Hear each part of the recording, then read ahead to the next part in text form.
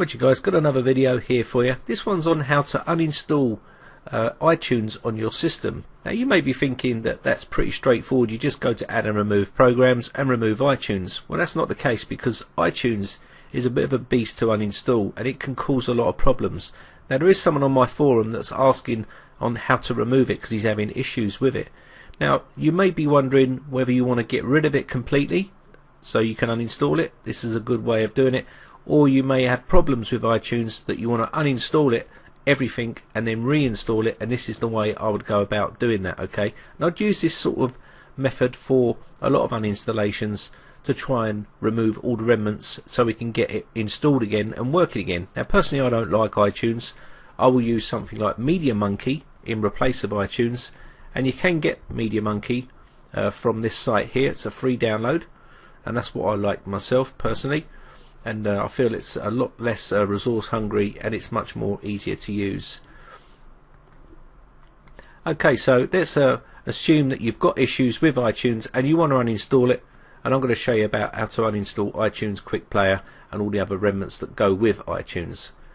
So the first thing we want to do is have a look at Control Panel here and go to add and remove programs, and you'll see there's quite a lot of files that's related to it, and this is one of them here, as you can see, and there's another one there and there, and Bonjour is another one, and we've also got iTunes down here, and there's a few other bits and pieces that are related to it, QuickTime.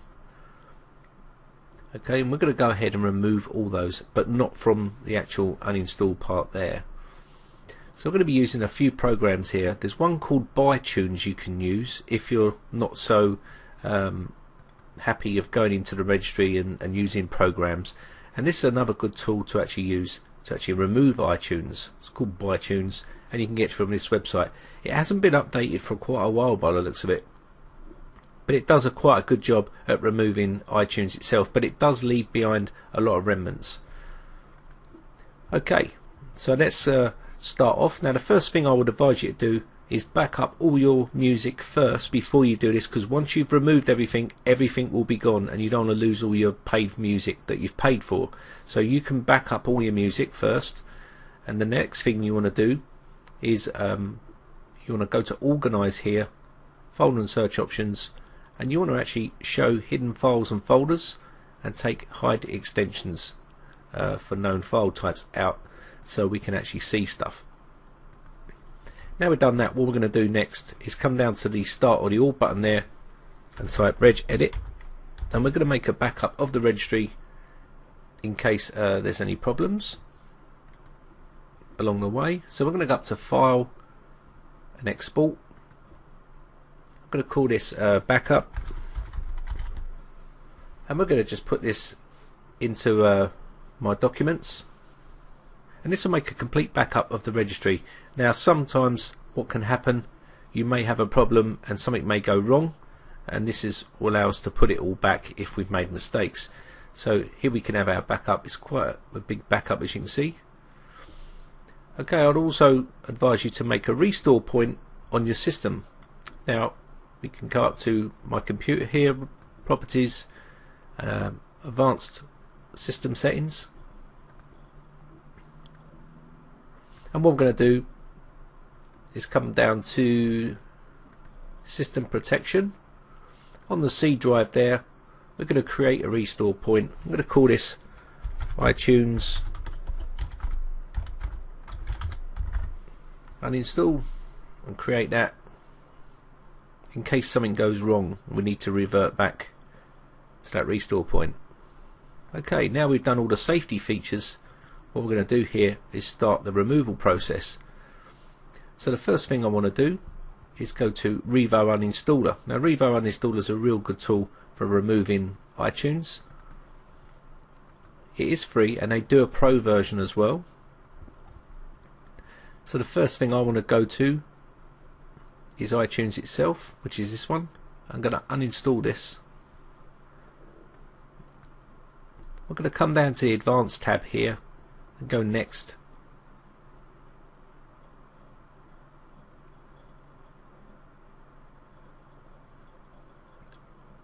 Okay, we want to remove this. I'm going to say yes to that. Now it uses the uninstaller for the first part.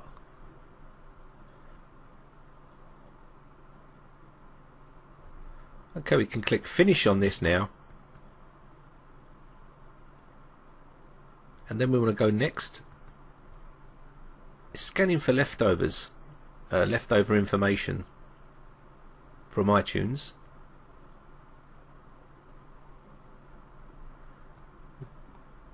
Okay, so what we want to do here now is come down to where it says iTunes here. You can see we want to make sure we remove this.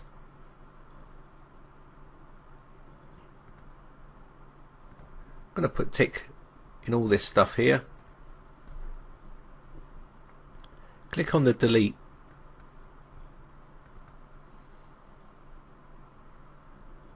And then we want to go next.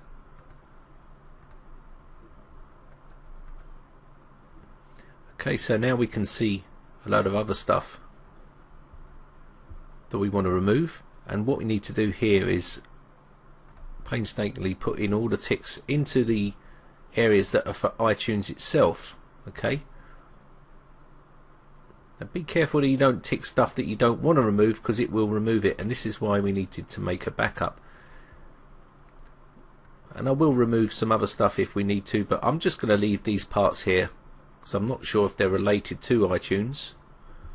I'm just going to do the stuff that I actually know, and then delete that. And then we can skip this stuff and click finish. Okay, so we want to get rid of the Apple software update as well. Same thing, highlight that.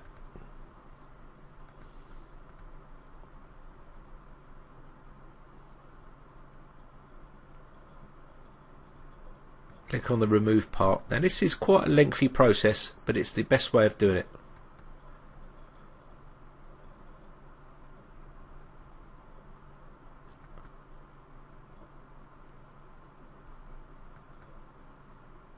It's going to scan for leftovers.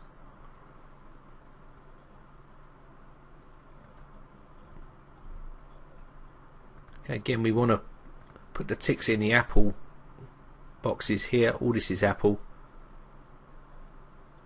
I'm not too worried about this stuff here. It's just this main area. Click delete.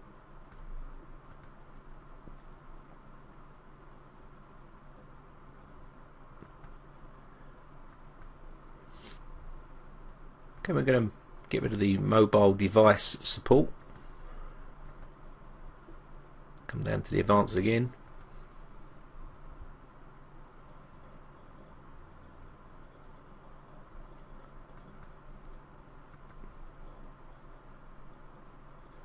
As you can see, there's a lot of files that Apple puts on the system. It's a bit of a beast.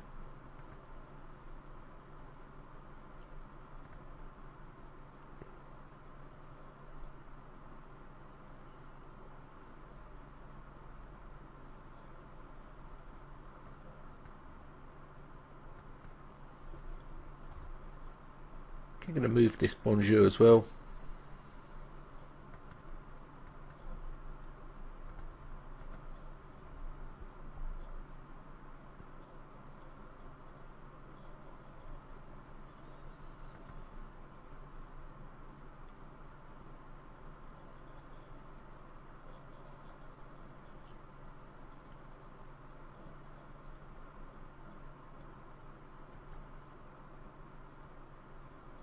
It's going to scan for some more leftovers here, and as you can see, Revo Uninstaller is an awesome piece of software.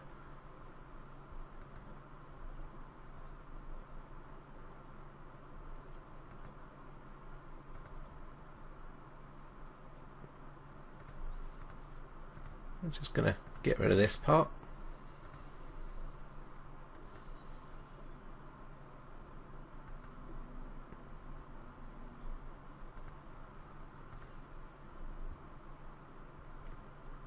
Okay, we're getting near the end now.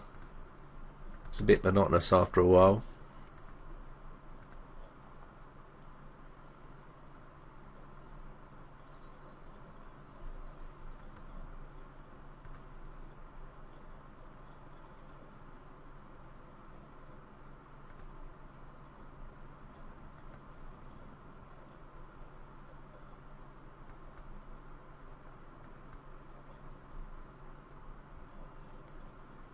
And we're going to remove QuickTime as well, just to make sure if you've got problems with iTunes, you want to make sure that you remove everything and then reinstall it if that's what your plan is, and this is the way you're going to solve all your problems.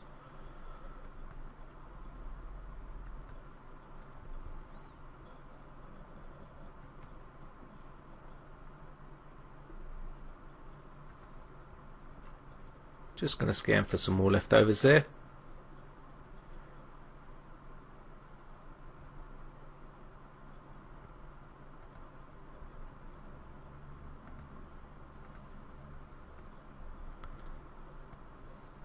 Okay, you can see quite a lot there.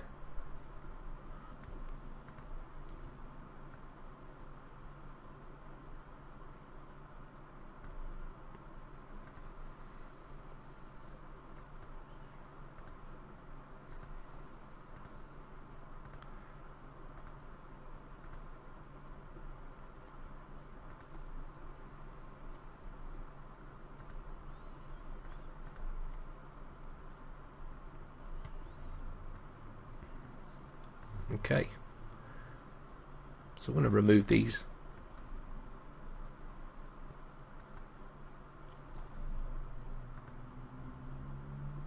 These are just the QuickTime plugins.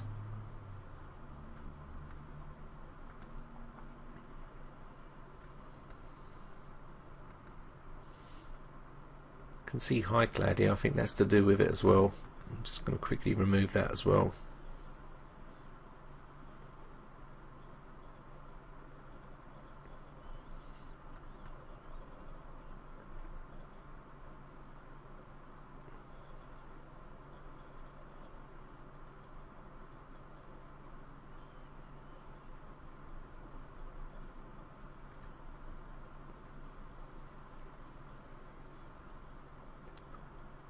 Again, it's best to scan and remove everything possible that's related to iTunes if you want to install it successfully if you're having issues. Okay, so that's now all cleared out, as you can see. So we're now finished with Revo Uninstaller.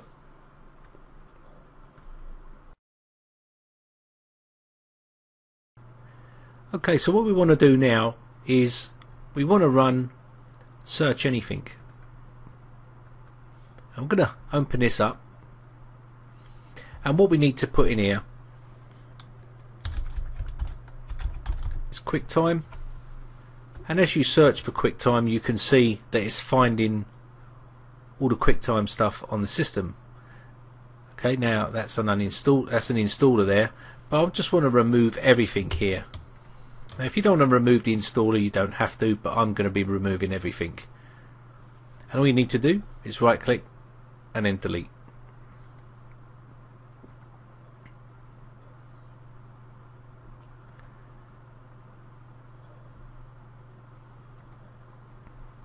Okay, so what we want to do here is type terms in that we want to get rid of: iPod,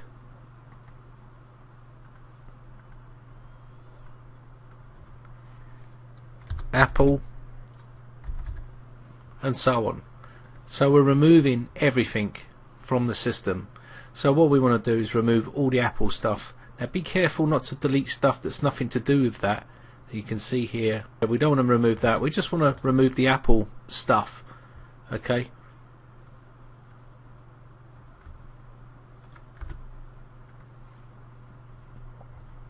and you can just go through with whatever you want here, pretty much.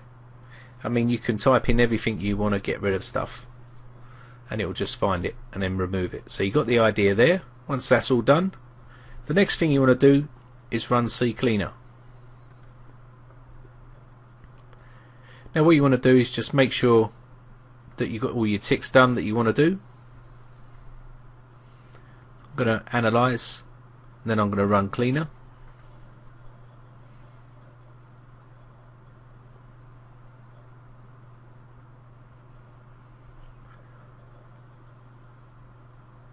Okay, so once we've got the analyzing and run cleaner done, we want to go through the registry part and we want to run some scans here.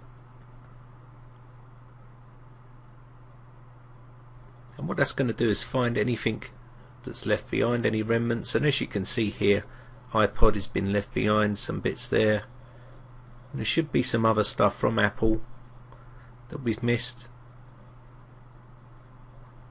Okay, Apple, you can see there, and what we're going to do is fix these.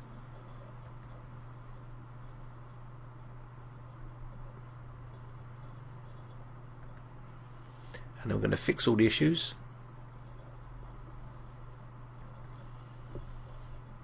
And then close that off. Okay, so that pretty much covers the uninstallation of iTunes and Apple software. Now that pretty much should allow you to install the software again, or maybe don't put it on again and use something else. Whatever you want to do, you should be able to go ahead and fix all your issues that you had, either with uninstalling or installing or whatever it may be. Then your problem should now be solved. You could use this method on many other uninstalls that may be a bit more difficult to remove, and that should be pretty much it for this video. So I hope you enjoyed it. My name is Brian from Britec.co.uk. If you enjoyed these videos, please remember guys, hit that subscribe button and show your support.